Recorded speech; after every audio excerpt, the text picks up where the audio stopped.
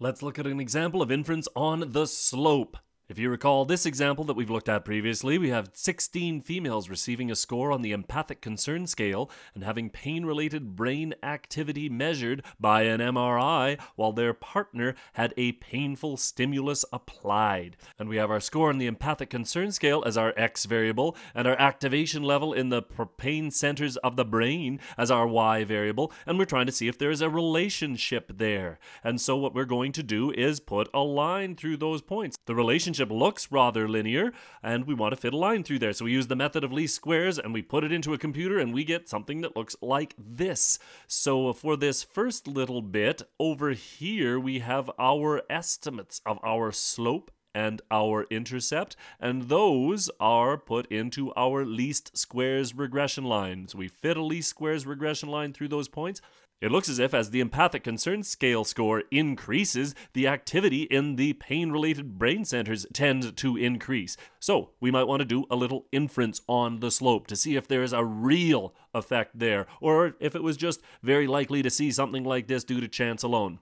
First, let's look at a confidence interval. Beta 1 hat is given right here as the estimate, so our beta 1 hat is 0.03454. The standard error is given right next to it there. The standard error of what? Standard error of beta 1 hat is given right beside as 0.01225. And now I want a confidence interval for beta 1. And our formula for the confidence interval for beta 1 is a very familiar type of thing, hopefully. We start off with our best estimate of beta 1, our beta 1 hat, and we add and subtract a t value, the appropriate t alpha over 2 value, t sub alpha over 2, times the standard error of beta 1 hat. Now we've got the standard error, and we've got beta 1 hat. We just don't have the t value. But we could go to a table or a computer and get that. We need the degrees of freedom. And our degrees of freedom in simple linear regression are n minus 2. And we had 16 observations. And so we have a 14 degrees of freedom. And if you run off to your t table and find the appropriate t value, we will find that that is 2.145. And our beta 1 hat is 0.03454, and our standard error is 0.01225. If we run all of that through, we get our 95% confidence interval to 3 decimal places at least, 0.008 to 0.061.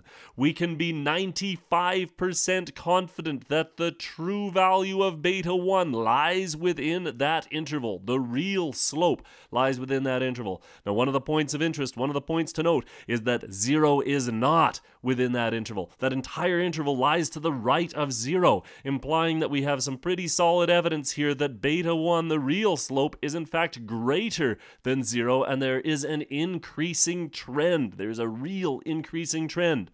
Now we can test that more formally, though, with a hypothesis test.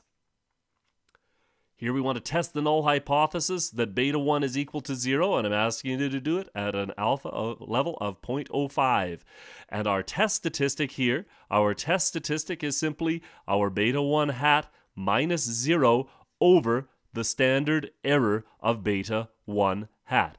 And when we fill in these values, we have 0.03454 minus 0. I'm going to put that in there because that's our hypothesized value, divided by the standard error, which is given in our output. Those values were found here and here.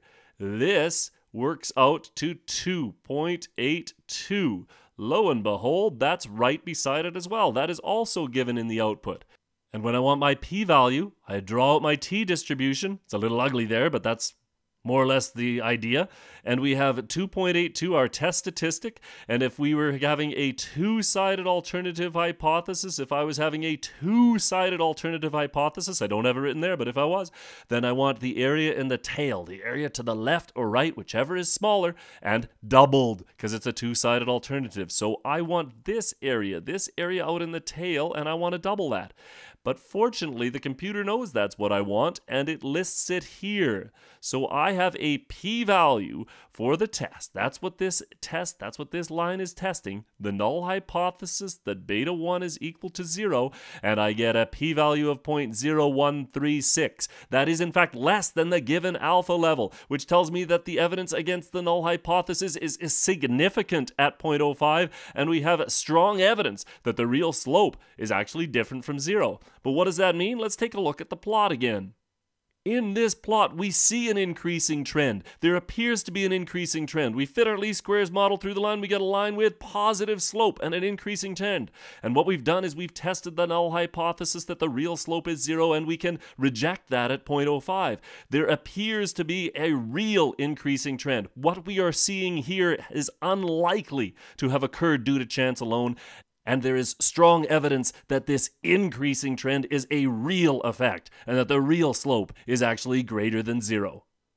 Now we could, if we so desire, carry out similar inference procedures on the intercept, and they are carried out up here in this line. It is simply not nearly as interesting in the vast majority of spots, and most of the time we are interested in this inference on the slope.